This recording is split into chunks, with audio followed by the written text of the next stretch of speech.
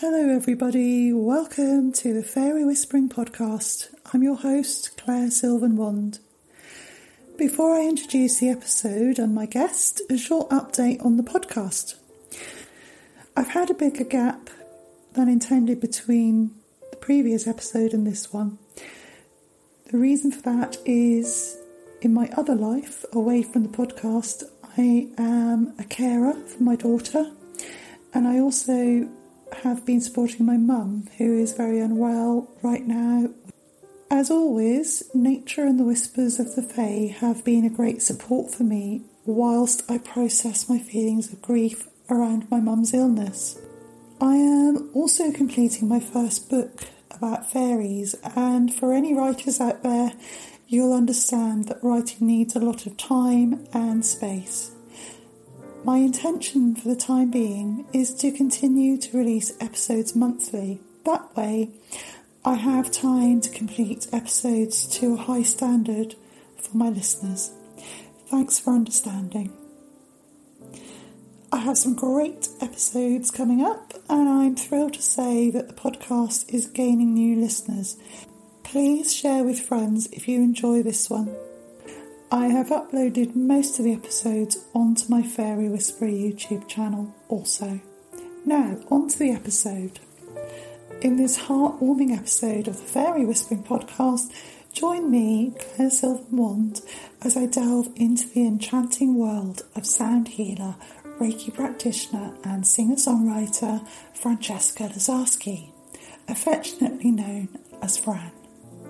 Our connection blossomed through shared online fairy communities, and today Fran opens up about her profound bond with nature, trees and the Fae. From her childhood yearnings to remain in the forest's embrace to her intimate conversations with an apple tree, Fran's journey is a testament to the deep-rooted connections humans can forge with the natural world. She recounts her first auditory encounter with fairy music, a comforting flute melody that assured her of the unseen support surrounding her. As we explore Fran's life, she reveals the transformative guidance she received from a yew tree, shifting her perception and teaching her to stand in her power. Fran's experiences with trees are not just interactions, but exchanges of wisdom and healing, highlighting the living spirits that reside within them. Fran also shares a touching account of a crab apple tree fairy, a wise old lady in traditional attire who appeared to offer answers and reassurance. This episode is a reminder of the magic that lies in listening to nature's whispers and the healing that can come from truly seeing the life in all things. Join us as we wander through memories, discuss the power of tree medicine, and ponder the mysterious specks of light that visit us in the quiet of the night. If you've ever felt a kinship with the forest or sensed the playful presence of the Fae, this conversation will feel like coming home. Please consider supporting the podcast with a donation on my Fairy Whisperer Buy Me a Coffee page or on the podcast Buzzsprout page, and follow us on social media for more fairy encounters and nature musings. A note here, listener discretion is advised as the content may not be suitable for young children. This podcast is recommended for those aged 16 and above. You're listening to the Fairy Whispering Podcast. This episode is called Songstress of the Sylvan Realm. Enjoy, and I will come back to you at the end.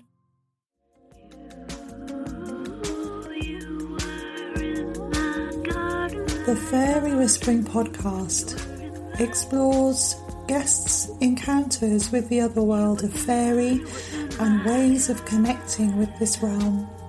From listening to messages in owls' hoots, finding a four-leaf clover, chasing rainbows, or inviting a gnome to dinner. I'm Claire Sylvan, a fairy whisperer, researcher, and your guide on this journey. Take my hand and step into the twilit woodland, where they are waiting to meet you.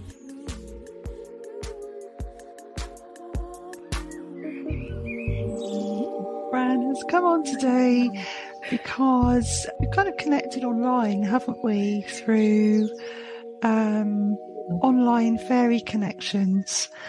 And you connect with trees and fairies, something I love. I love trees, and obviously this is all about fairies and working with fairies. So welcome, Fran. Thank you. Yeah. Thank you for having me. And it's really lovely to finally chat to you. It's been a while, hasn't it, to sort of marry up our diaries. Yes. It's been really nice to, it's really nice to see you. I think it always works out though, doesn't it? I think it's always right timing. It does. Yeah. It does. Definitely. When we're in the space arrives. So I was just wondering what you'd like to share about your work, how you connect with trees and your experiences with the Fae. So maybe would you like to start with your childhood, or that's you were talking probably the best place to start. Yeah, that's great. I've had I was making a list actually before I connected with you just now, and I suddenly realised actually these kind of sensitivities to nature and to spirit and to fairies has been ever since I was a child, which I know is the case with a lot of people. I think my first, experience of fairy, when I was a child, I was always out in the garden, out in nature. I loved being outside. We'd go quite often with family to the New Forest, which is nearby to where I live. Mm-hmm. And I always remember having this real kind of deep sense that whenever I went to the forest, I felt so at home. I felt absolutely at home ever since I was a small child, and just loved the energy of the trees and the smells and the sounds. And I would always remember coming back, so having to leave the forest to come back to Southampton, where I lived at the time, always being in the back of the car with my kind of arms on the back windowsill, staring longingly out of the window and crying, and actually saying, I don't want to go home. I want to stay in the forest. It was a really, really strong feeling. Mm-hmm. I still feel like that now, although I don't cry. I don't cry anymore when I leave the forest. But as a child, it was like something was being ripped away from me when I left the forest, if that makes sense. Mm-hmm. Yes. I just felt more at home in the forest with the trees. So nobody ever really questioned it. But I remember sort of at home in the garden, we had in one of our houses where we lived, we had a beautiful apple tree. So I would always go and sit in the apple tree. And so I must have been thinking around the age of 7 and 8. And any time I had a problem or any time I needed some guidance, I would sit in this apple tree and tell it everything. And I would get impressions coming back and answers, and I'd hear the tree talking, and it always made me feel more uplifted, and I felt supported, and I felt I always had someone I could talk to. I come from a big family, and it was always quite kind of busy and boisterous in the house. So I think for me, being sensitive, having that space to go outside and to be with a tree was just, essential for my kind of well-being. And this kind of continued all through my childhood. There was probably a period in my teens where I didn't feel so connected, but then I did reconnect again. That was largely down to kind of religious upbringing as well. That's something I'll maybe talk about a bit later. But the connection with the tree and nature was so profound and really important to me. And this particular apple tree, I always had a sense that it was alive and listening and was very feminine in spirit. I remember also going to bed one evening. I think I'd been in the garden all day. It was in the summer. Gone into bed, excuse me, and it was like in a half light. There was like the moon coming through the curtains. And I didn't see anything, but I heard like a beautiful flute, like really high, sort of playful flute music. And I remember looking out the window and thinking, who's that? It was really quite late. And I was thinking, who's out there? Who's playing? There's nobody in my garden, nobody in the next door's garden. And I remember having a sense then of that feels like fairies. But I hadn't actually seen them, but I felt I'd heard them. And I think my sense of hearing, and I've always been very sensitive to sound. So whether that was my first experience of them, it felt really joyful and beautiful and playful and comforting. So I just remember then going back and, back under the cover, and I think I fell asleep. But yeah, this connection with the trees, I honestly can say I thought that everybody had it. It wasn't till I was the age of 30, I was in a spiritual development circle, and we were just exchanging experiences. And I said to them, well, when we all talk to trees and hear the trees talking back, and they kind of looked at me like, no. I thought, surely everybody has this experience. So I think kind of all through my younger years, I hadn't ever questioned it, because I literally thought, well, everybody can hear trees or talks to trees, and I didn't think there was anything odd about it. No, I think it is part of our natural way of being that so many of us have forgotten. So yeah, exactly. And I think this is it. I think because I know there are a lot of people that have had that experience since childhood, and whether at what point are we? I don't know. We're kind of disconnected from that, and I don't know why and how that happens for various reasons, I guess. But it was just a real revelation for me that when this group of people were just staring at me going, what are you talking about? And this was a spiritual development group. I mean, this is going back sort of over 20 years. But yeah, I was just within meditations, I was having a lot of kind of images of trees and tree spirits coming to me. So yeah, I think it's something that's always been with me. And I think for a long time, as with many of us, we don't talk about it that much with our kind of nearest and dearest or kind of colleagues. Did you sing to the trees? Because you were saying you were a singer-songwriter. Did you sing to them? Yeah. I have done over the years, yeah. So again, I think it was probably kind of my late teens that I started to really reconnect again. And yeah, I would go and sing, and I do that now. I always sing to the trees now. And whenever I visit a tree, and I ask for permission, to approach them, and is it okay for me to spend some time with you? And most of the time it's absolutely yes. They do love human company. Yes. I think if you go with a good heart and an open mind, you really can connect quite deeply. So I'll always leave a song. So if if I've been spending time with the tree and had some advice or some healing, instead of leaving a kind of a physical offering, I'll offer a gift of song. And it's just always a nice way to kind of say thank you. Very simple as well. It's a very simple way. And because it's coming from you, from your heart, from your soul, I think the trees really appreciate it. Yes. So yeah, there's something definitely I do a lot. And when you feel into your heart space of that experience of hearing that flute music, is there a message, a subliminal message, or that you feel was there for you?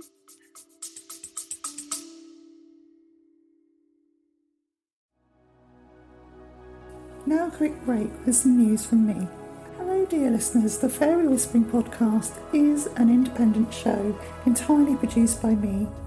To keep the show rolling, please show your support by becoming a monthly subscriber on the podcast Buzzsprout website or on my Fairy Whisperer Buy Me a Coffee page, and by following, sharing with a friend and leaving a 5-star review. Also, if you or someone you know has had a fairy encounter or other unexplained encounter, I'd love to hear from you. You can send me your story to claire@fairywhisperer.co.uk. All of these links are in the show description. Thank you. Now back to the episode.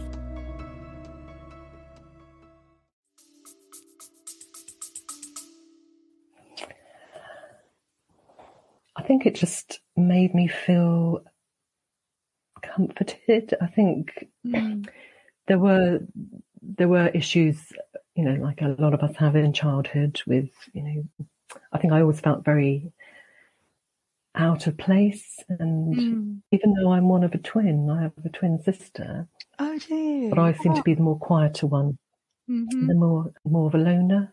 And to feel that I had something that I could kind of resonate with. And the flute music, I think just, I don't know, there was some kind of reassurance. I can't remember exactly at that time what was happening in my life, but there was kind of a reassuring, like it's all going to be okay kind of sense to the music.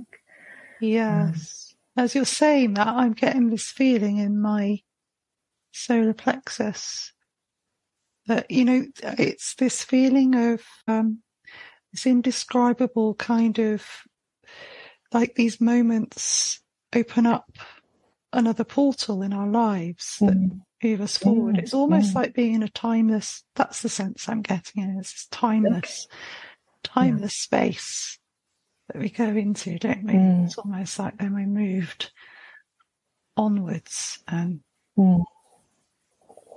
forwards, and it's this really warm feeling I'm receiving from when sharing. Oh, It's beautiful. Thank you. It's so special. Thank you for sharing that. Yeah, that's okay.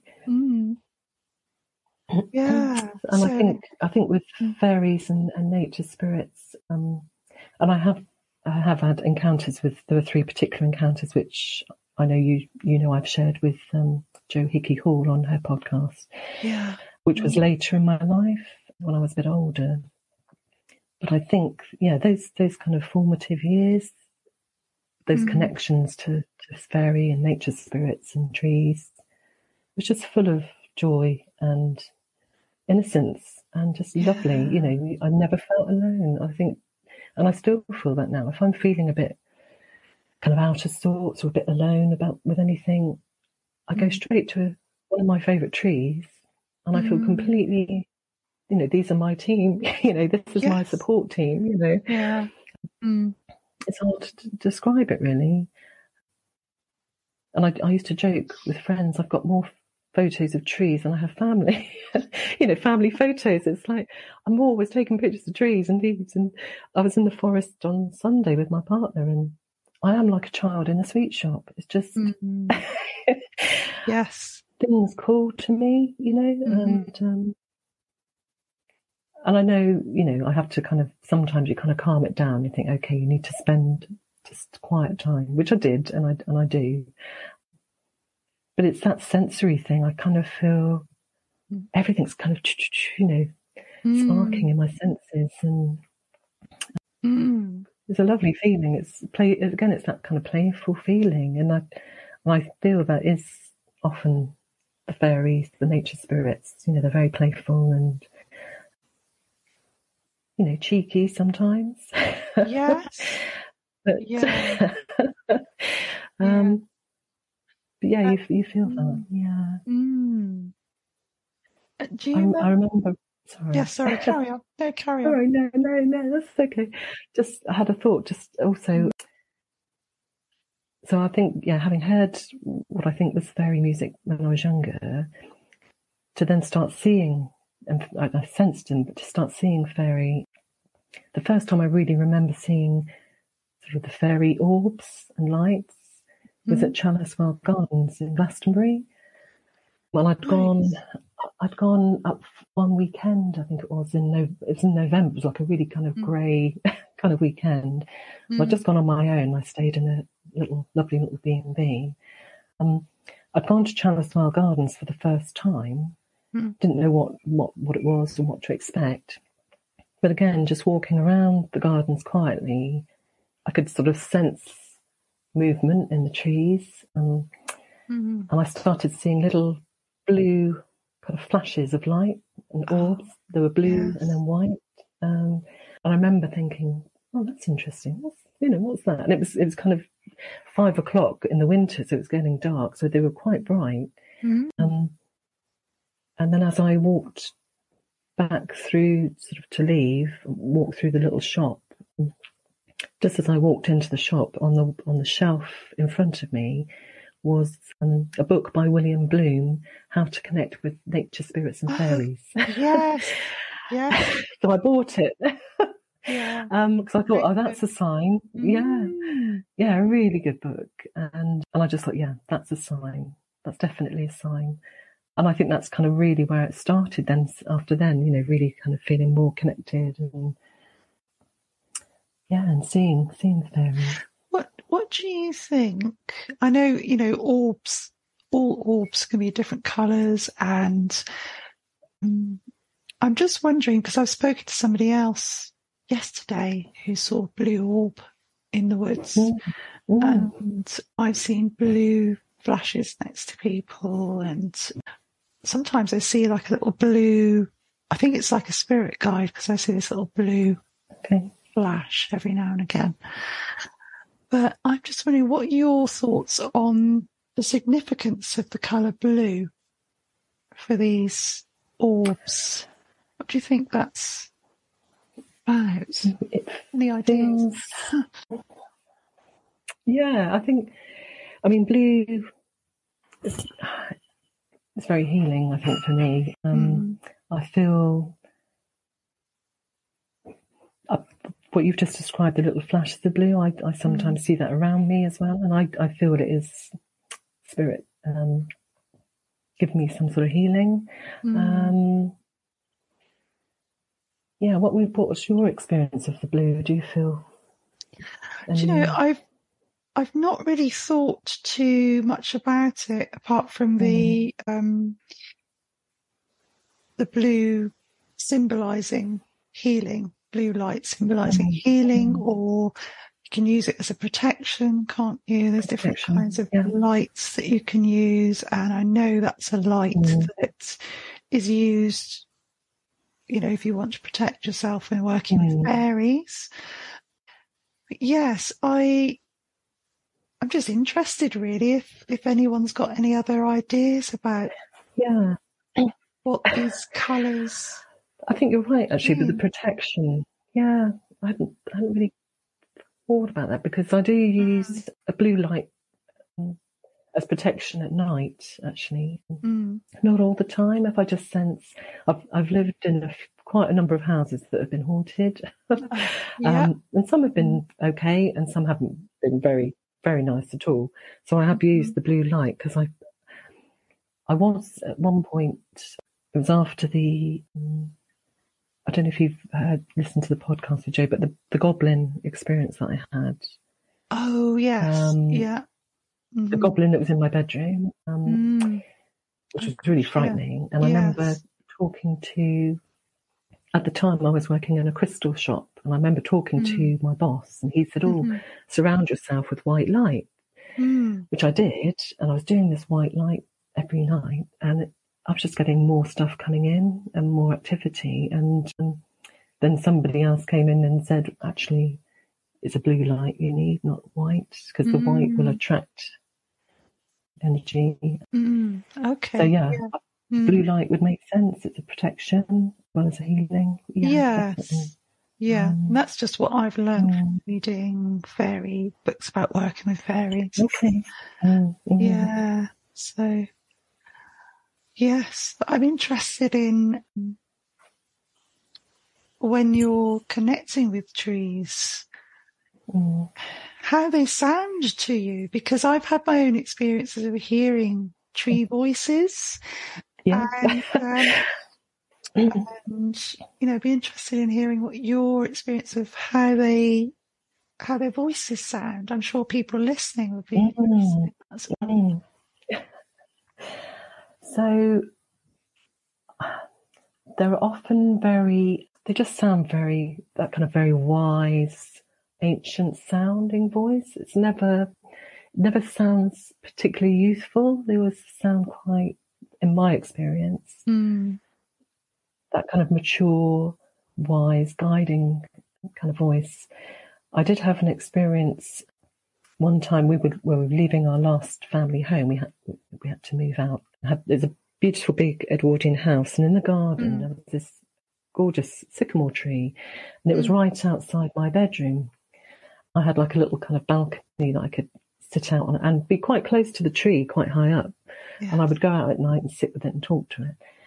And this tree became really important to me. When I came to leave the house, I was really quite sad to leave it.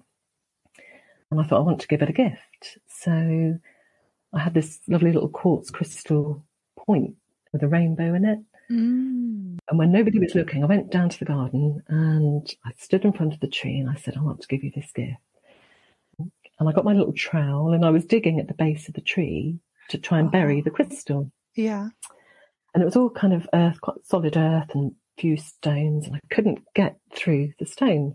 So as I'm digging with this trowel, I suddenly heard a voice, and it was this very deep, wise male voice say to me, stop digging and push through the ivy.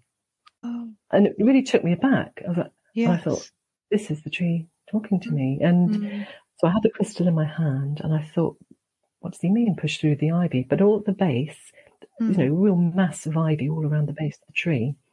So I just trusted. I took the crystal in my hand, put my hand through the ivy, and as I put my hand through the ivy, it went down and down and down and down.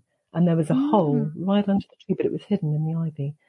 I literally got more or less my whole under the tree, and I placed the crystal there. And I had no idea that was there. I had no idea, I wouldn't have thought to look through the ivy. But yeah, the voice of the tree was just this really warm, kind of wise, kind of parental voice. And interestingly, I called him Father Tree. I would call him Father Tree. So that's exactly how he sounded.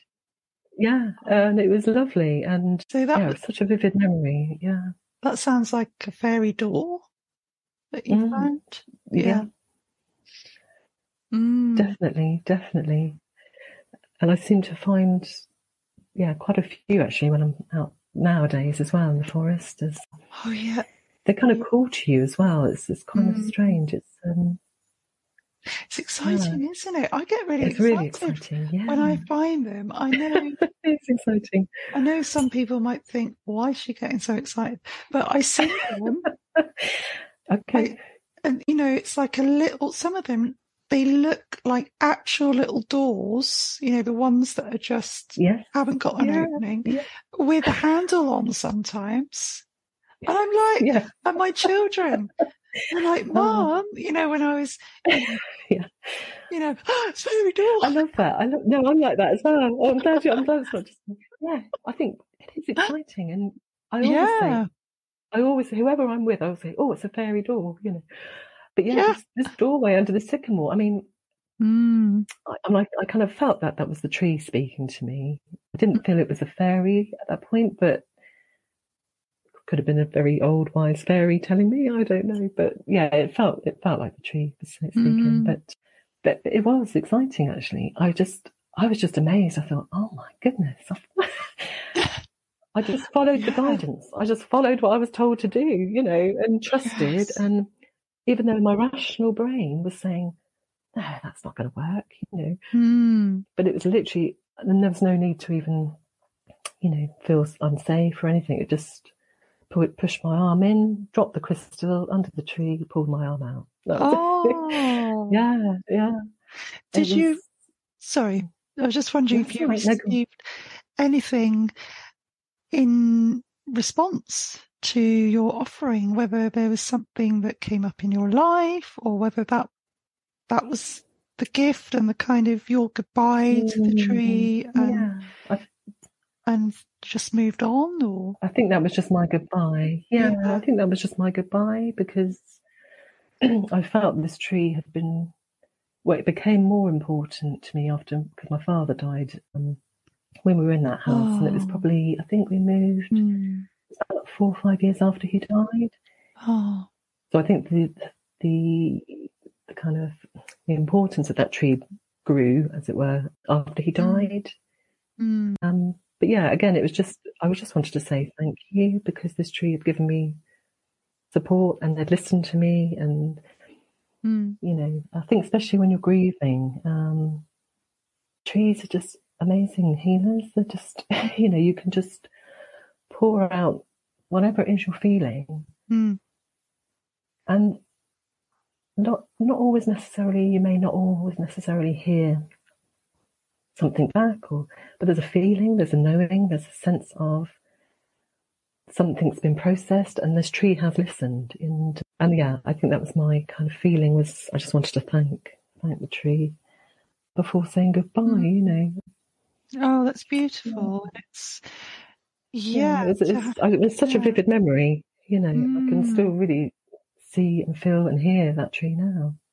And that was almost nearly 24 years ago, you know. Yeah. Wow. And do you still feel a connection with the apple trees that you connected with as a child? Or I still love apple trees. I still feel, and again, I get quite excited when I see one, and the crab apples as well. There were loads of crab apples in the forest when I was out there on Sunday. There's just something about them. But obviously I had my crabapple tree fairy as well encounter. That was, when did I have that? That was 20 years ago. I'd love to hear about that. Yeah. So, that was another period of my life which was a bit of trauma. I think this is it. My life's been quite interesting in lots of ways.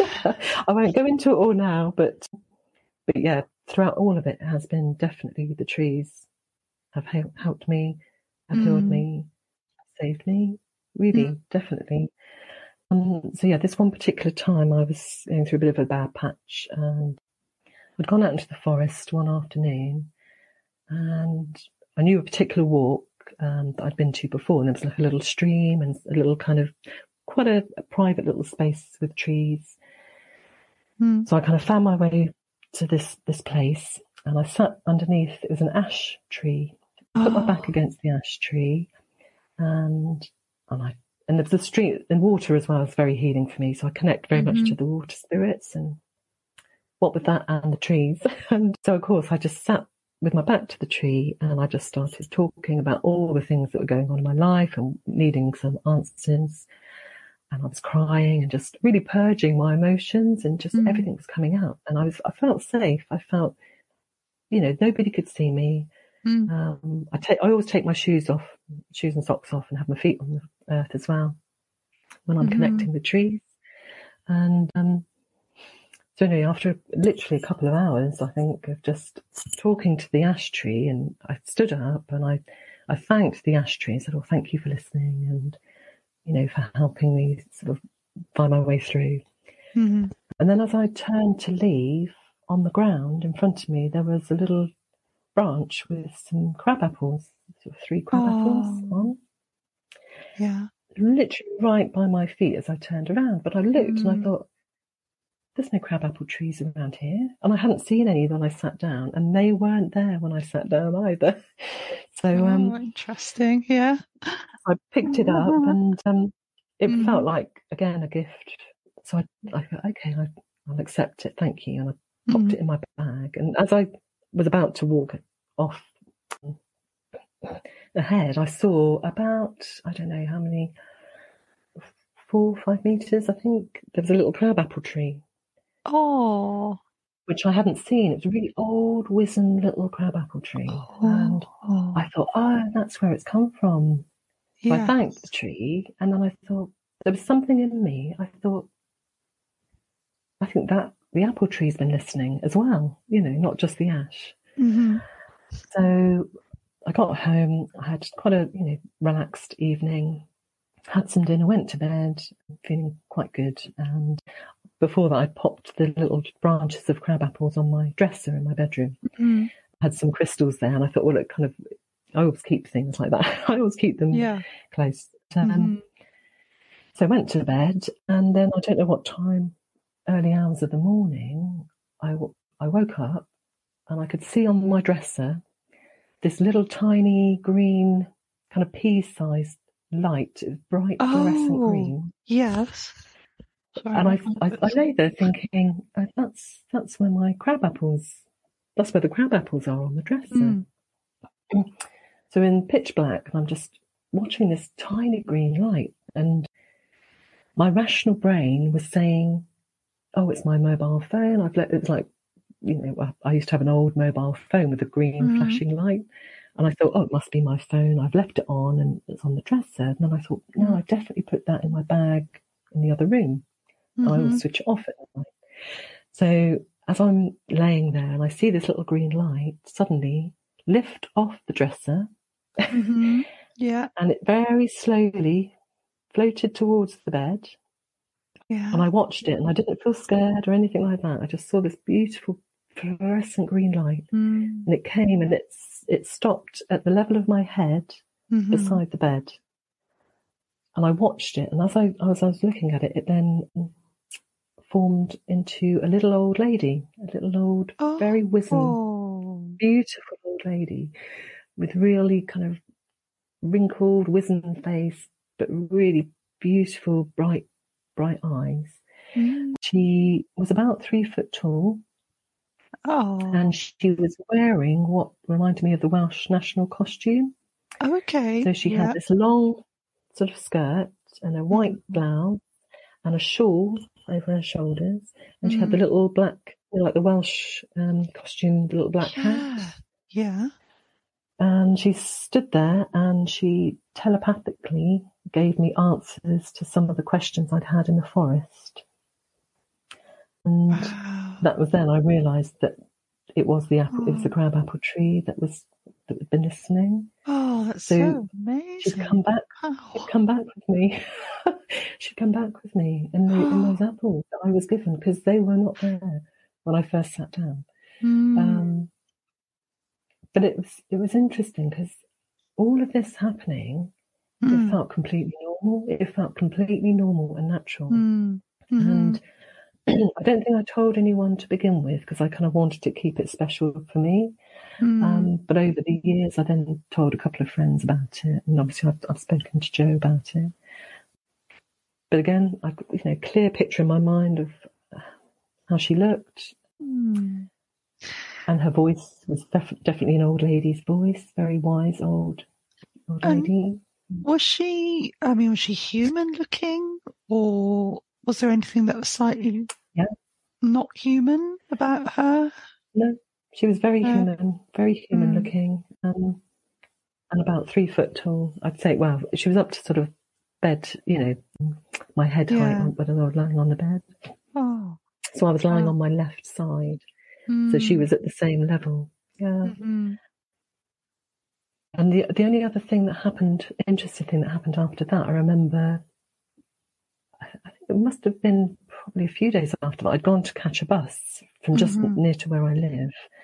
And I remember being stood at the bus stop, and it was up near, there's a place in Southampton called the Common, which is all common land, so it's a lot of woodland, which is where I lived nearby at the time.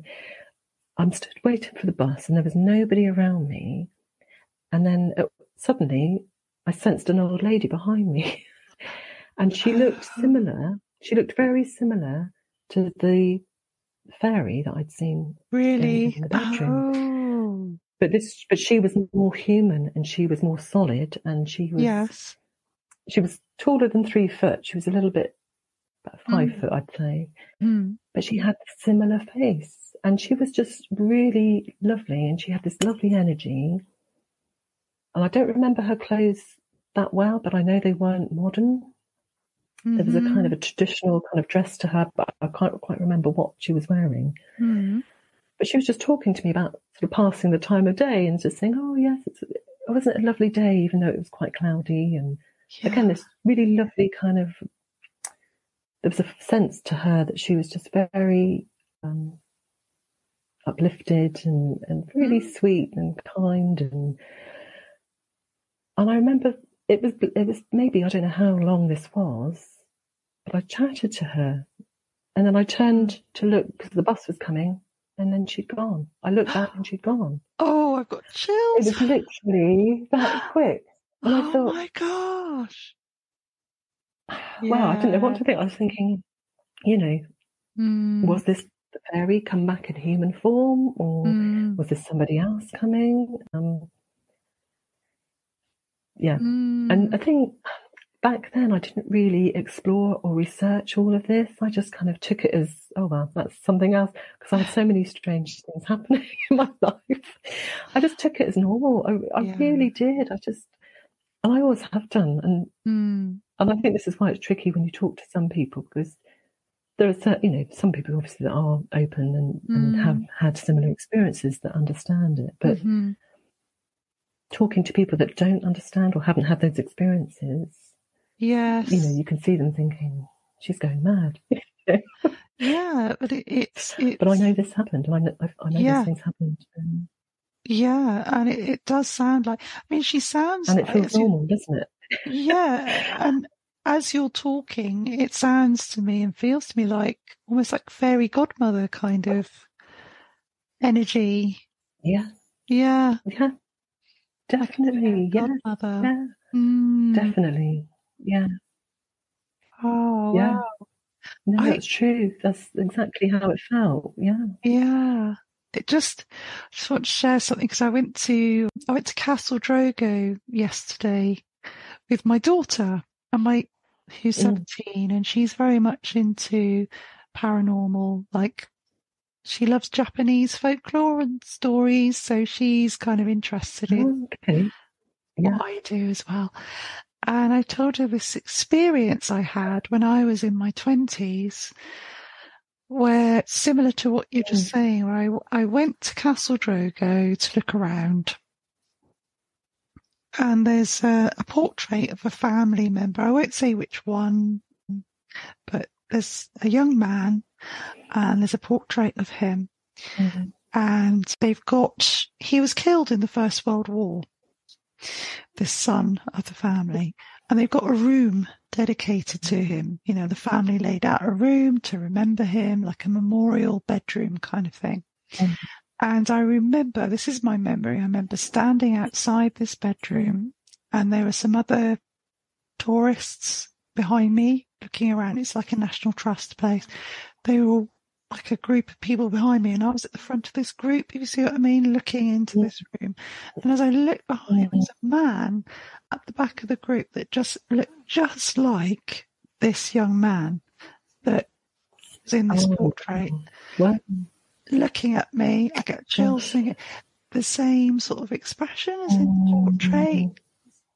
That's just stayed with me, and and my daughter remembered this, and she said, "Oh, can you show me this painting?" So I said, "Well, that's him." I said, it's definitely, yeah, that's how I remember him. So yeah, it's nice to sort of share that with her, Definitely. Oh my goodness, that's lovely. But how lovely. So and I think, spirit will show themselves to people that they know can see them. And I think he obviously knew you had that sensitivity, and that's really interesting. Yeah. It is interesting. So yeah, similar to what you were saying about, we see these people and think, oh, isn't it? Yeah. And there's always some kind of quality to them, isn't there? That you kind of feel they might look human and solid, but there's something else about them that they're not just human. Yeah. But how wonderful! That's amazing. Yeah. And I love that. I love that because you're looking at his portrait and he's looking at you, looking at the portrait. Yeah, and whenever that's lovely. Yeah, going back and seeing his portrait was like he's almost like he's got a real presence, like he's the stare, the look that this man had is similar, the same sort of energy. Yeah, it's amazing. Wow. Anyway, but do you find so like with me? Do you find it's just all completely normal and natural? Do you know? I think well, it can seem. if you're talking to other people about it, it can seem weird and odd. Yeah, But actually, when you're in that moment, it doesn't feel odd or strange. It just feels normal. Yeah, I kind of, like you were saying, I kind of take for granted the way that I see things. And it's only when I'm talk to people that aren't on that wavelength and I know maybe not to share with some people like that anyway. So if I start to feel like I'm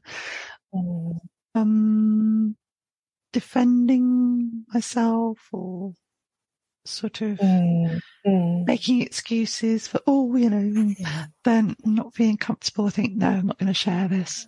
So it has to be with people that understand. I'll get it. So where did you? But it's difficult not to share, isn't it? Because when these things happen, it's so exciting, and it's kind of a lovely thing. Often it's just that lovely thing, isn't it? You just want to share it, it is. It's really, really special. And I find, well, you must find with your work as well that we have these talk to people that have had similar experiences or things happen, and it's exciting. It is exciting, And interestingly, I was just thinking as you were saying that, I was giving a Reiki session to a lady who also comes regularly to my sound bath. I've given her a series of Reiki healing sessions, and she's lovely. She's very open-minded. She follows a Christian path, but she's very open-minded. And actually, she was asking me some advice on, she'd seen a light in her bedroom. She was very sweet because she said, oh, I know I can ask you, Fran, because you'll understand. And I'm like, you can tell me anything. Nothing will surprise me. But I wonder what your take of this is if I share it. So she said she was asleep at night and she woke up to see this, again, I think it was a blue orb in her bedroom. Yes. And it was on the floor or near the floor. I think it was quite big though. She was saying it was sort of, I don't know, she said it wasn't as small as the orb that I'd seen. It was, I can't remember how big it was, but she said it was quite big. She said she kind of got out of bed because she was just so surprised to see it and stood up and walked over towards it. And as she walked over towards it, she said it was almost like it burst. She felt like she'd stepped on it and it had gone, and the light kind of dispersed and then it disappeared. It just went. She said to me, what was it? What do you think it was? And I said, well, only having had my experience of fairies and seeing the orbs, the light orbs, it could have been a fairy, it could have been, and it was very low down to the ground. She was then sort of worried. She said, oh no, I think I stepped on it. She said, because she said, and it was really strange. She said it was like it, is this, it's like bursting a balloon. It's like everything just kind of, all the light kind of radiated out and then just disappeared. And I said to her, I said, well, I don't know for sure. I'll have to ask somebody else. So I don't know whether you've ever come across anything like that or... Well, I mean, I've seen the images of orbs that people have caught on camera. And I think it's because they move very quickly, some of them, and almost so you can't really register them with our eyes. And I don't know, I think my theory is, and somebody might have a different theory, is that it's energy and it's almost like condensed energy that these beings traveling in this way, in these orbs. So like animal spirits, human spirits, fairies, and maybe they just have that form for a while, but maybe it's energetic. Perhaps they can't hold that form for a long time, and then they disperse. Okay, they're coming in. Maybe they're coming in into our reality in that form, and then can't can't and then hold it dispersing. for a long time. Yeah. In reality, Yeah. maybe, I don't know, that's just my idea. Yeah. No, I think you're right. I think I do feel that, yeah, like you say, they kind of travel in those orbs. Sort of thinking of the crabapple fairy, but then she materialised into a form, but then dematerialised and just disappeared. So this, this lady that had the experience of the blue light, I don't think she saw anything else after it kind of burst, as it were. But yeah, I think, without knowing more detail about what was going on and where she was, and maybe she said it's never happened since. She'd never seen it since, so it was just a one-off thing. Maybe it was frightened. If it was a fairy, maybe it's because, didn't expect that to happen. Yeah. Yeah, so I think I said she could have surprised it, so that would make sense. So yeah. And just in that moment where they they met, that it's frightened or something. Yeah. But it's fascinating. Yeah. I used to have another thing when I was remembering when I was very young, talking about coloured orbs, and it's not quite the same thing that we've just talked about, but I remember lying in bed, and again, I've never talked to anybody about this, and I don't know if anyone else has had this experience, but it would be, it'd be dark, or there'd be like a half light, moon coming through the curtains, and I would look up, and I would be kind of quite alert, and I'd see like tiny, reminded me of like, the hundreds and thousands that you put on cakes, these kind of coloured little sugar. Yes, I know what you're going to say. Yeah. I'd see them coming down and like just showering quite slowly down on top of me. And I felt again this excitement, and I found I'd be so kind of mesmerised by these, and it was like tiny, tiny, tiny, I know what you mean. lights of like speckles, and I'm so glad you literally have you had this? I'm so glad you've shared that, because I used to lie in bed. I don't know how old I was, but I know I was sharing like a double bed with my sister at the time, I think, because we didn't have our own. We shared a bedroom. We were quite little. I think I was it's before I went to school. Before I went to school, so I don't know, 3 or 4 maybe. And I remember lying in bed, and that was one of the favourite things that I used to notice in the dark, was coming down from the ceiling, these little speckles of light. Claire, oh my goodness. Yeah. I used to watch You're the first person that's ever told me. Yeah. And I think it's because with my adult rational mind, I thought, I must have been just because that's the way I was seeing the dark. But I've not seen that since, maybe in meditation. No. But that's something I used to, and it's like seeing a fuzzy, pixelated screen. Yeah. Yes. Because I remember thinking, was it just how I'm seeing the dark, the light spectrum in the dark or something? Yeah. And I've thought about it a lot over the course of my life. And again, it stopped after, I don't know how, it was only when I was very young. So similar sort of age that you've just described. Yes. But I would be excited to go to bed and have this experience. I'd jump in bed and I'd lay awake and I'd see all these speckles. And I even used to put my tongue out to try and catch them on my tongue. And I kind of felt like I could taste them, or maybe it was just imagining I could taste them. But I remember thinking, and they kind of felt a bit like the space dust you used to be able to get.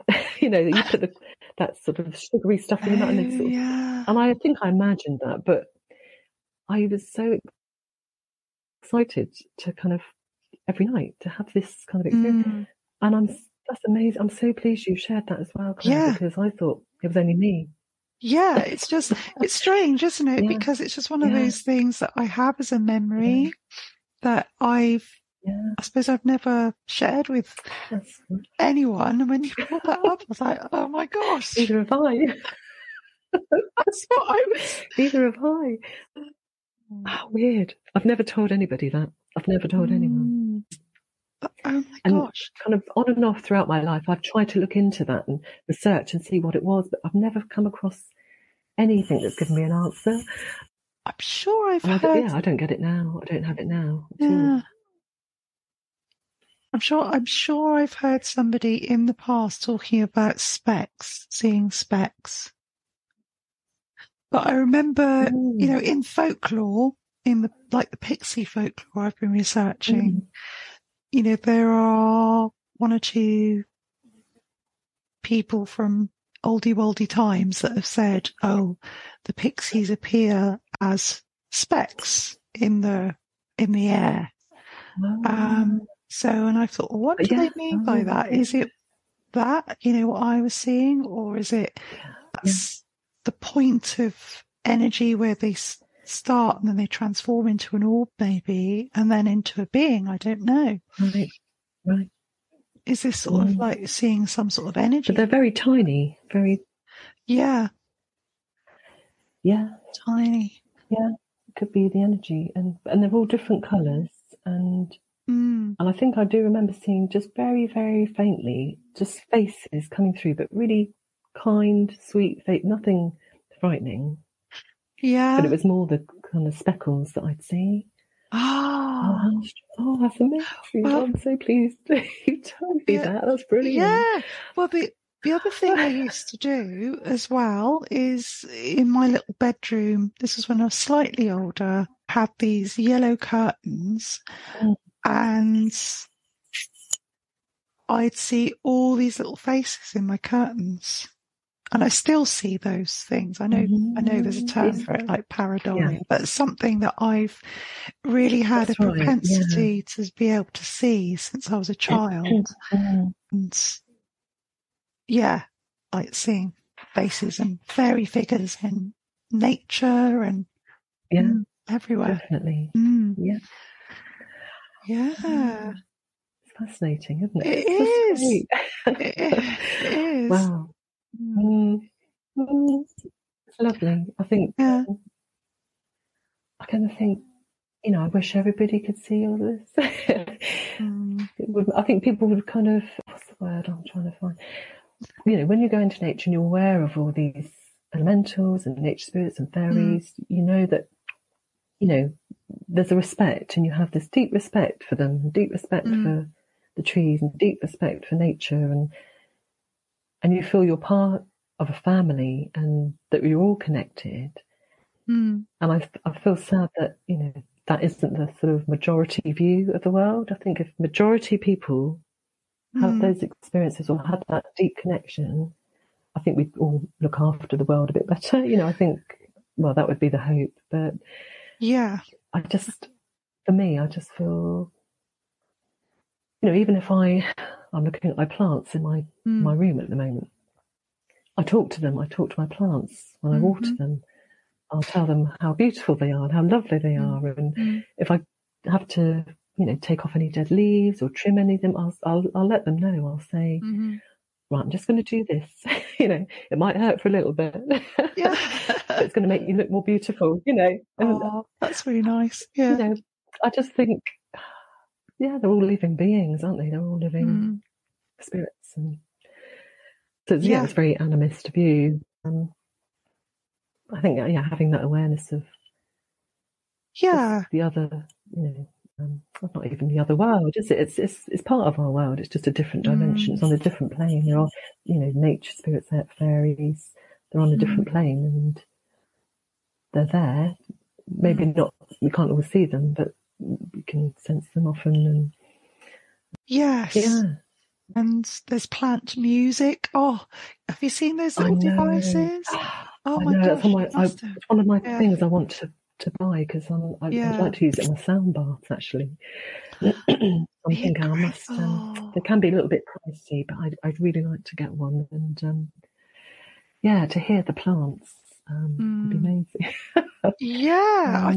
I think that's one of the things that I'd really, really love, because it's like it's one of these kind of things you don't need. It's quite expensive, as you say, but I feel like it'd be just so transformational to have and use in my fairy work and use with other people. And can you imagine? I mean, taking out groups of people like I know you do.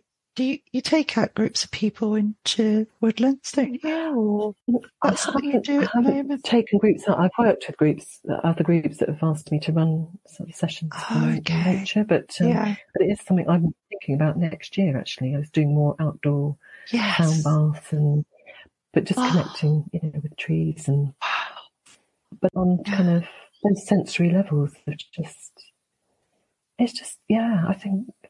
There's so much, isn't there? So much to do. I know there is. Well, maybe we should both get our plant little devices, plant music, the plant devices, and meet up. Yes, that'd be fantastic. Well, we were talking about we need to plan. Definitely. That would be great. Yeah, up your way. Fantastic. Is there anything else that you wanted to share? Your experiences, Fran? Or... I guess there's lots. And actually, as I've been talking to you and as I was making notes beforehand, I'm thinking I really need to put all this down, record it actually in a book or something. Yes. I take a lot of, I love photography as well. So I do a lot of nature photography and just things, again, that call to me. And I can sometimes see there's a way of seeing things. And people have said to me, you've got a certain way of seeing things when you photograph it. Yeah. And it's not something I'm conscious of doing. I think I'm just so kind of doing it from my heart every time, I kind of feel. So the tree, so I'm just looking at my notes here, I'm thinking I must write it all down and maybe bring it together with some photos. Yes. I know there's lots of people that have written books about, trees, but I think something about your own personal experiences. And this is what I've found within the fairy community that I've come across, through yourself, through Jo, through our online community. You're sharing these experiences, and that's so special because you feel you're not just being told, this is what happens, and this is this is what this tree means, or you're actually hearing personal encounters or personal experiences, which I find really, really helpful and helping me to understand my experiences. And so I'm wondering whether I need to put that into some sort of little book and just, I think that'd be amazing. Put it out there about it. And I'm one of these people that think and think, and I go, right, just do it.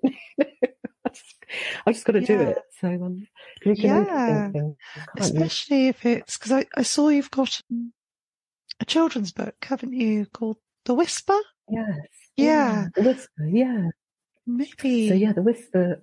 Not necessarily a fairy, but it's very much an energy. So the whisper represents the love energy in the universe. Oh wow. So I created this little character that flies around the world waking up people's hearts. And so the story it's a very gentle story, and it's about loving kindness for ourselves as well as for others. I think that's really important. I think if people can really learn to really love and value themselves, if we all did that, we'd be happy with ourselves. We wouldn't be so unhappy with other people. It's just this really lovely story. So the whisper flies all around the world and goes into all the little dark corners of the world and wakes people up and brings its light. And, beautiful. But it looks like a little will-o'-the-wisp. The lady that illustrated, she did beautiful illustrations of the book. The first sketch that she did an actual fairy with wings. It's quite pink. And I said, no, it's not a fairy. It's just an energy. And the blue was something I kind of felt, because I'd seen the blues orbs and I knew it was a healing colour, very calm healing colour. So we had some, other sketches, and she came up with the whisper. And it's worked really well, and it's beautiful little character. And people have said, "Oh, you're going to do a sequel?" I thought, well, I don't know. I don't know if I should do a sequel with the whisper, because I think the whisper's done its work. But I have got other, stories in the pipeline that I'm kind of working on. So. Yeah. What about a little book for children on connecting with trees? I mean, children do it automatically, naturally anyway, but I mean, because a children's book would also give the parents some understanding as well, because they'd be the ones, I suppose, reading the books with the children. And that's true, actually. Something sort of simple, but with the things you've been talking about to me about trees. And I think especially the image of the crystal under the tree, and I think and that was something that actually happened. Yeah. To somehow weave that into a story, definitely would be a good idea. I think. I've just got to get on and do it. I know. It takes time. I think, not think about it too much. No. I think the trouble is as well. I get so many ideas, and I'm like this every day. I've got ideas for so many things. You end up then not doing any of it because you don't know where to start. Yeah. But, I know. I've got to make some time. It's making the time, isn't it? And I think when I did the Whisper, the seed of that story had actually started sort of some years, sort of 20 years previous. But I only had time to really work on it because I self-published it and designed the book and obviously marketed it and everything. And it's because it was during the COVID. So in that first lockdown, I was made redundant from my job. Yeah. So I had time to work on it. And it's interesting because I was thinking, I've had this story for years and wanted to do something with it. And I had sent it to a couple of publishers, but didn't hear anything back. And I just put it away in a drawer, forgot about it and thought, one day I'll do something with it. But it always felt like it needed to kind of, I needed to put it into a book. But with COVID and the lockdowns, I had time to work on it. So that's probably why I just immersed myself in it, and I spent months kind of fine-tuning it and editing it and then putting it all together.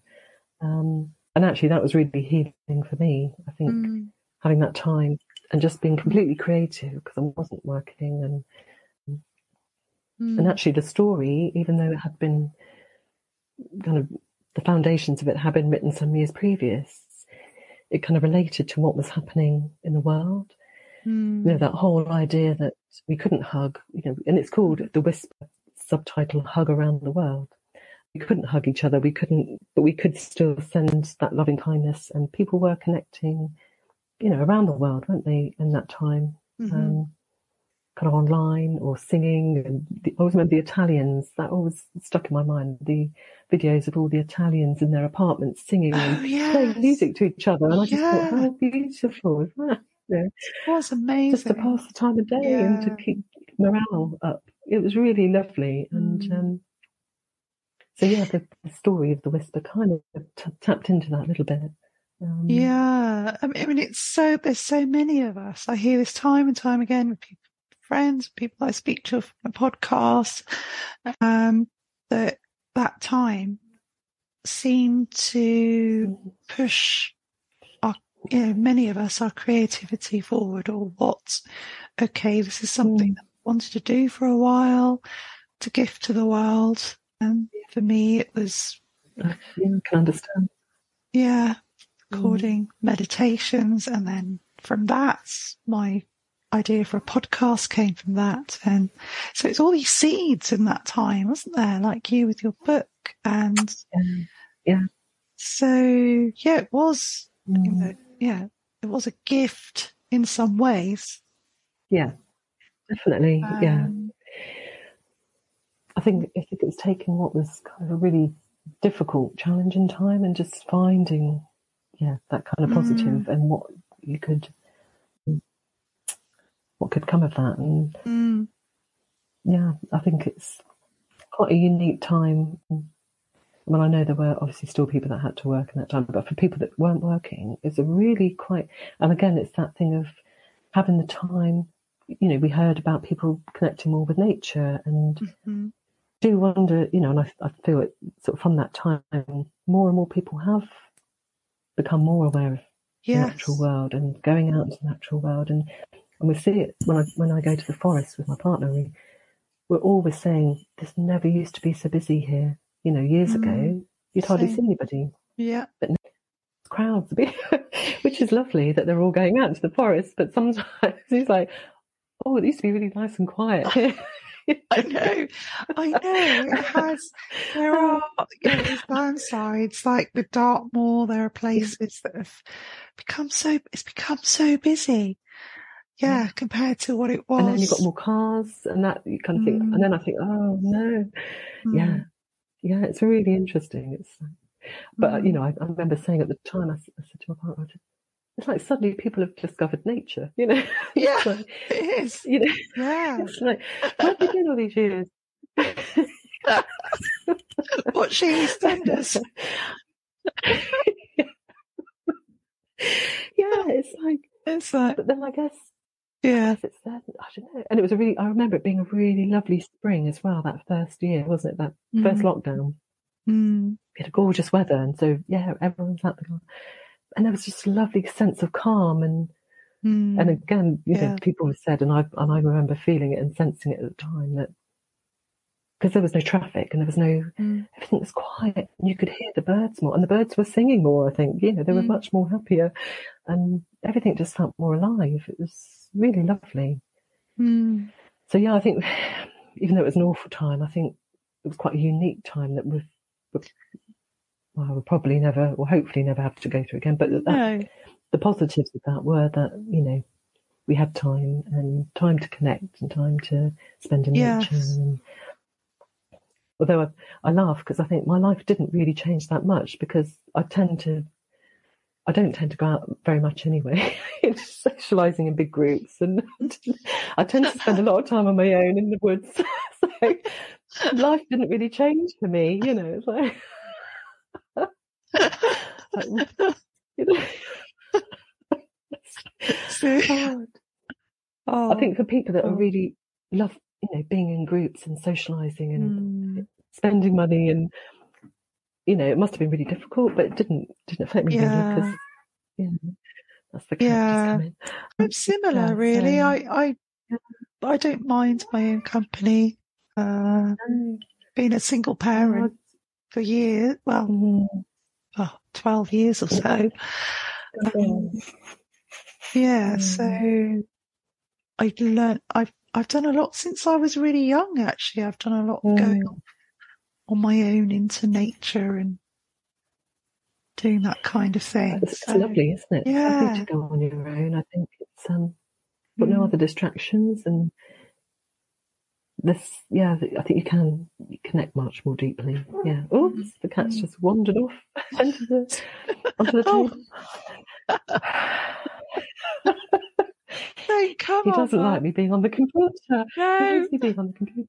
No, it's like my cat. My cat, whenever I'm doing this, she'll either want to come in, she'll either be behind the glass, because I don't have a cat flap, I've just got patio doors, or I let her in the front or the back, and she'll either be outside with her paws on the glass meowing, or she'll come in and have some food, and then she'll want to go out again. So I'm like, no. Yeah. He always does it when I'm on doing these. And this is it. And I thought, oh, Ollie's out, so I thought he might be out all night, but he's actually come in, and he's now got his back to me, indignant that I'm on the computer and not disgusted. It's so funny. Cats are funny, aren't they? Oh, I know, they're so funny. Like, you're not giving me attention, Oh, it's been wonderful talking with you, Fran. And you, yes. And I know I've probably gone off on tangents, but and there's probably a lot more I could have talked about. But I did have actually. I'll send this to you. I had an experience with a yew tree, which was incredible a few years ago. We can, if you want to share that now, it'd be lovely to hear that. I don't mind. Yeah, carry on. Just have a drink. Okay, right, Ollie, my cat is now staring at me. Okay.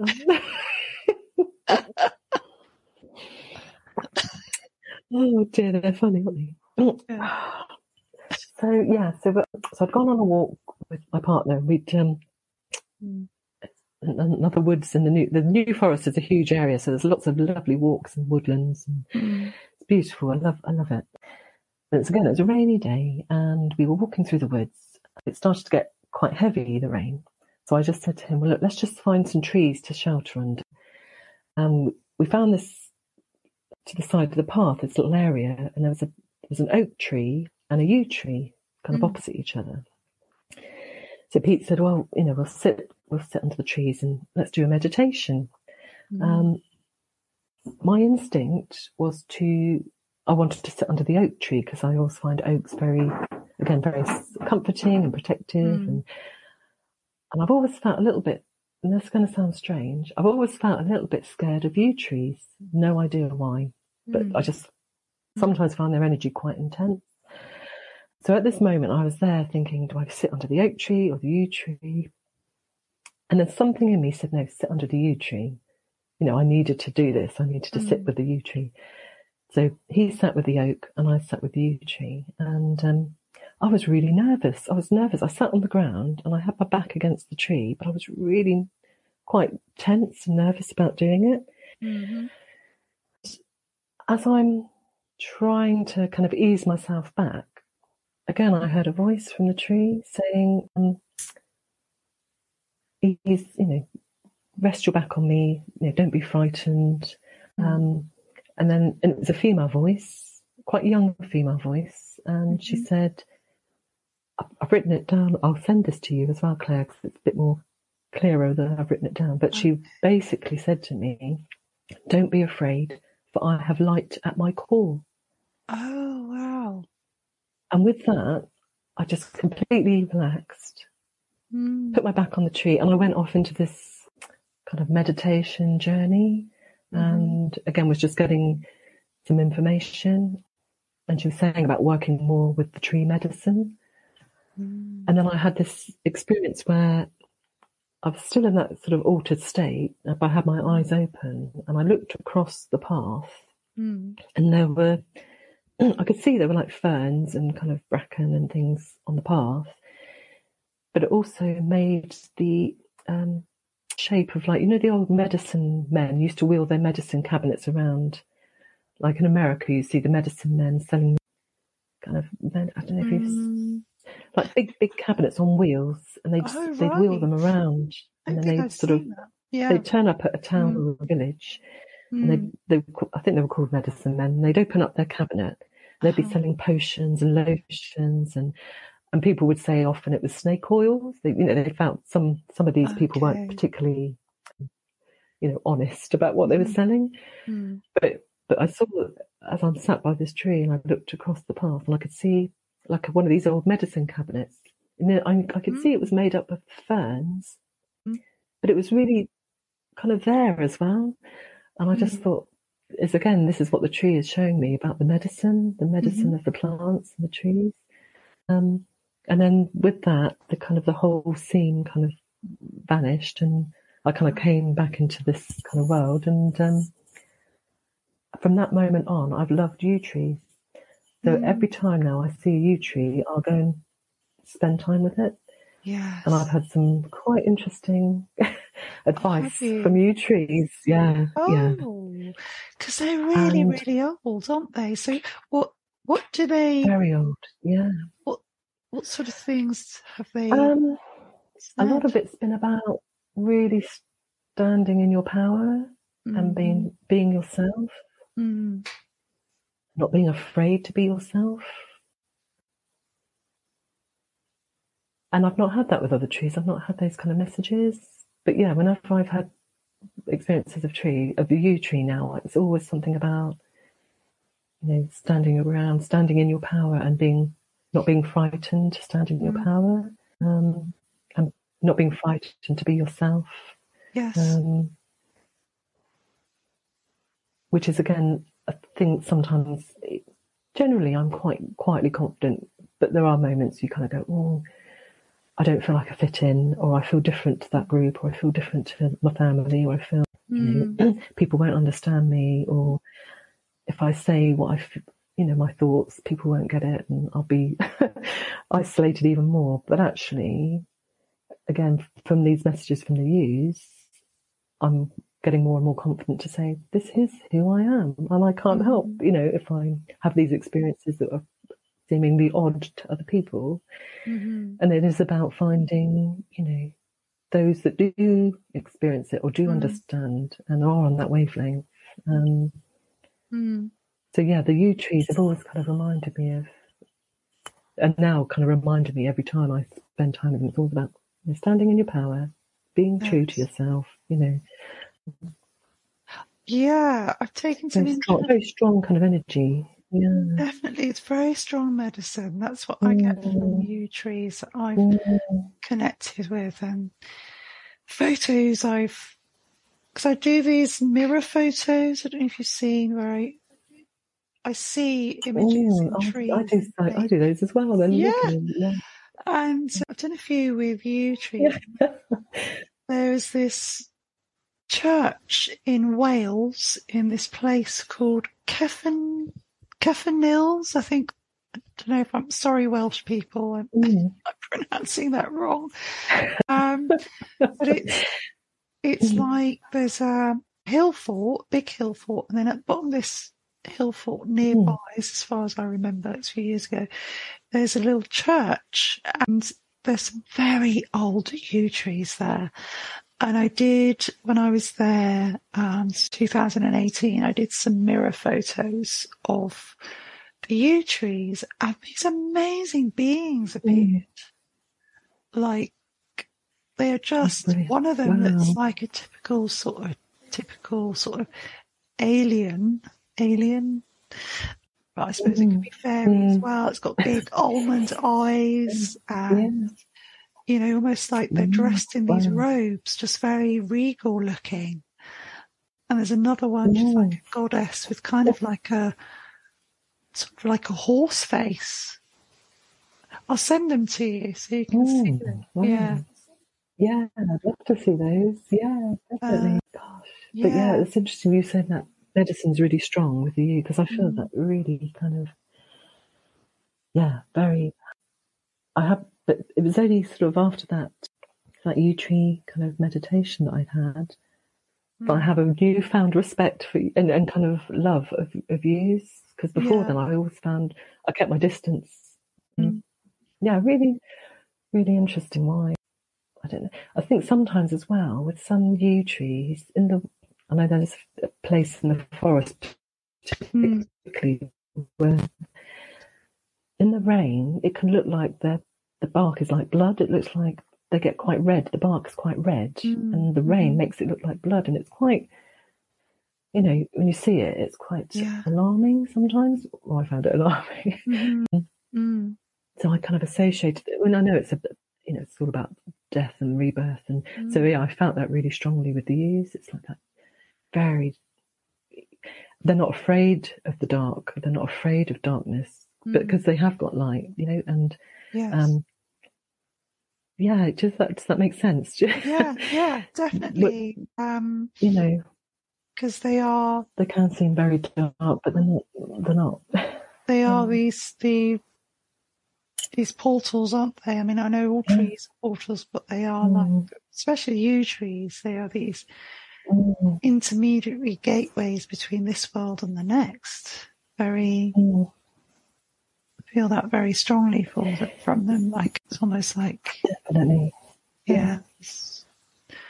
life, death, and rebirth, and that a lot of them have graveyards built subsequently around them, or churches.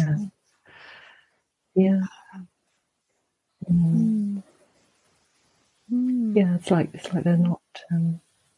As you say, they're the gateways, aren't they? And they're not frightened of death, and it's. And they're very powerful. Because there was that film, I can't remember the name of it. Oh gosh, what's it called? I'll see if I can find out afterwards. But I don't know if you ever saw it. It was a film about, I think it was a woman that had cancer, and she was having treatment. But it was from her son's perspective of all the challenges. And there's a tree it's a yew tree in the film that kind of the boy is connecting with, but the yew tree becomes, it's a bit like the Ents in the sort of Lord of the Rings. Yeah. It becomes a being. Really powerful film, but I thought it was interesting that they used the yew tree, because obviously they use medicine, don't they, extracted from yew for cancer treatment. I'll see if I can I'll find out the film and I'll send you the link, because really amazing film and quite thought-provoking and powerful. I'm sure that rings a bell, but if you can send me the name of it, that'd be great. There's also a writer called, I don't know if he's written his book yet, but Michael Dunning. Have you heard of him?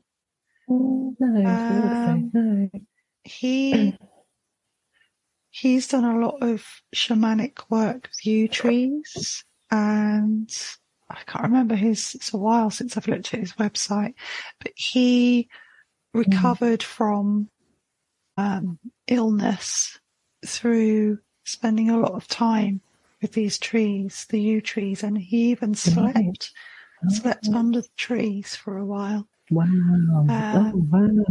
And gosh, somehow, probably says in his books about the medicine, but the toxicity of the trees seemed, from what I remember, to counteract what was going on in his body.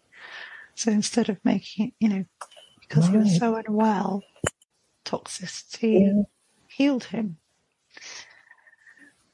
That's incredible. Yeah. That's incredible. Oh, I'll have to find it. So Michael Dunning. I'll have to find that book. Yeah. That's really interesting. Yeah. This was in Wales that I met him in 2018 at this shamanic conference that I went to. Right. And at that point he hadn't written a book, but he has got a website. If you put in yew trees Michael Dunning, I think it'll come up. Okay. Yeah, his website will come up. I will do, thank you. Yeah. Brilliant, thank you. Yeah, I definitely will look into that, because that is fascinating. And I think, it really taps into that idea of energies. You don't even have to ingest, the plant, or, to actually be, and I think this is what trees do for me. I feel healed just being in their presence, and they've all got their own specific areas of healing, haven't they? Yes. Yeah. That's fascinating. Definitely, I'll look into that. Thank you. Oh, thank you for sharing. Oh, gosh. It's an amazing world, isn't it? It's really amazing. It is. Yeah, so keep sharing your medicine with other people, and I look forward to meeting with you at some point next year and definitely seeing what we can magic up. Definitely. It'd be really wonderful. Definitely.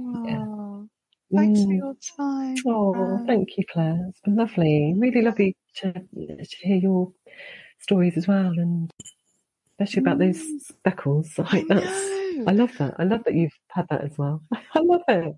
I thought, has anybody else had this? Yeah. It's something that I remember always seemed special to me, but I've never spoken to anybody. You know how you can sort of keep these things to yourself, because it's just one of those things that, that happened. And but because you brought that up, I was like, oh, well, yeah. I love that. Thank you. Oh, I'm so pleased. It's not just me. Because I thought, have I just imagined it? Like you do. I think, have I just imagined that? But definitely a thing. Yeah. And you said it was something to do with pixies. I guess it's pixie dust, is it? I don't know. In folklore, this is, in recent times when I've been reading in folklore, it just struck me that somebody described seeing pixies, and they described them as specks floating in the air, and then that reminded me of my experience as a child lying in bed. I'm not saying that these were pixies, but whatever it was, that's how I saw it, like these little specks coming down from the It's ceiling. energy, isn't it? Of some sort, I think. Yeah. Yeah, seeing energy. And then it brings to mind as well, talking to recent guests on my podcast, all of the orbs and energies and lights that she's captured on her security cameras in her garden. And thinking, well, we only see a tiny amount of the spectrum, don't we, with our eyes? Exactly. And now definitely. we have technology that can start to see what we can't see with our eyes. Yeah. I mean, it's really quite minute, isn't it, what we can see with our human eye? You know, it's. I remember I read something about it the other day, and it's like quite shocking. We can see a very small frequency, really. Yes. And I think this is why when you think about animals, because especially with cats, we talked about cats earlier. You know they're seeing things. You know how they react and their body react, and you think, well, some of us can see it, but I sometimes do then think maybe it's not good to see it all the time. Maybe. No, it's interesting, and why these things happen when they do, and the moments when they happen, and oh dear, lots more to think about, and But I've decided this year, in the next year, I'm going to deepen my connection with trees and spend a lot more time than I am. I spend quite a lot of time, but a lot more time. And just seeing, what comes through and writing it down, and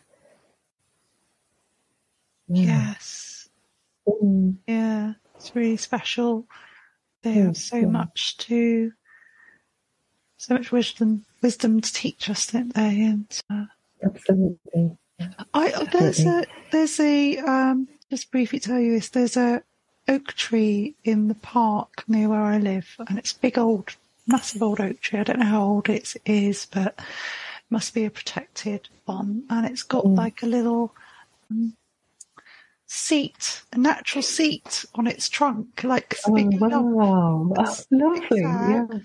And every now and then I'll wander down to the park and I'll sit under this tree and ask a question. And like you say, it will just give me, the answers just tend to be so simple and so gentle.